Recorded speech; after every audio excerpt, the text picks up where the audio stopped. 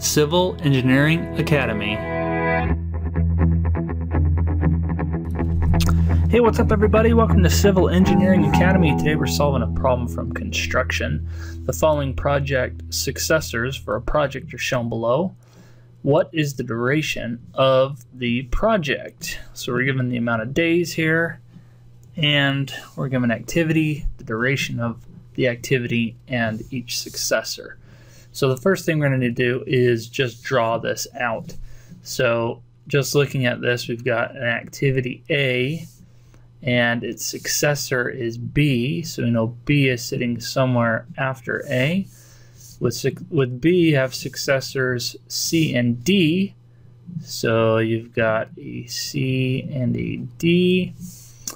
And for activity C, successors are D, and we'll write an F over here. And for D, successor is E. We'll write E right here. And for E, you've got F. Okay, that's it. So, all right, let's draw this in. A goes to B. B has C and D. Okay. And where does C go? C goes to D and F. Okay, boom. C goes to D, making sure I'm doing this right. D goes to E. And E ends up going to F. I should have drawn F somewhere over here, but anyway, you get the idea. So now let's write in the durations here. Activity A is 13, B is 6, B is 13, C is 7, D is 9, E is 14, and F is 3, where they all end up.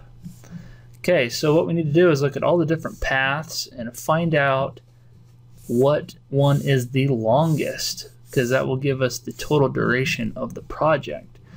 And I can tell right off the bat it's going to be, just looking at the longest path here, it's A, B, C, D, E, F, which is going to be 6 plus 13 plus 7 plus 9 plus 14 plus 3. And what does that give me? A, B, C, D, E, F. That gives me 52. So the answer to this is A. And just to double check that, we can look at a different path. We can look at A, B, C, F or A, B, D, E, F. Maybe let's look at that. A, B, oops, that's not a very good B. A, B, D, E, F, which would be 6 plus 13 plus 9 plus 14 plus 3. And what does that equal? A, B, D, E, F, that's 45. So that's not the longest either. Everything else is lower than that. 72 is just meant to throw you off, obviously.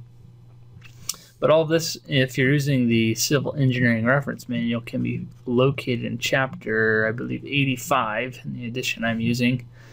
That might have changed with the edition you're using, but it goes over project schedule. So hope this helped you out. Head to Civil Engineering Academy for more tips related to the PE exam. Thanks, bye.